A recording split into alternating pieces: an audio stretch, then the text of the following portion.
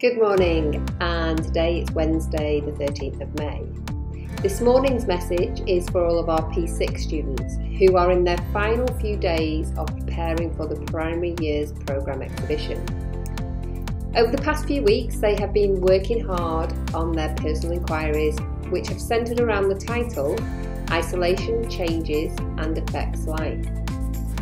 Well done to all the P6 students who are on track with their individual exhibition pieces, and for those of you who still have some work to do, please stay focused and use your remaining few days effectively and efficiently. On a personal note, I would like to thank all of our P6 teaching team and the other primary teachers and assistants who have helped support and guide the students along their way. Not long now, P6, and we look forward to seeing the end product next week. Have a lovely Wednesday, everybody. Bye for now.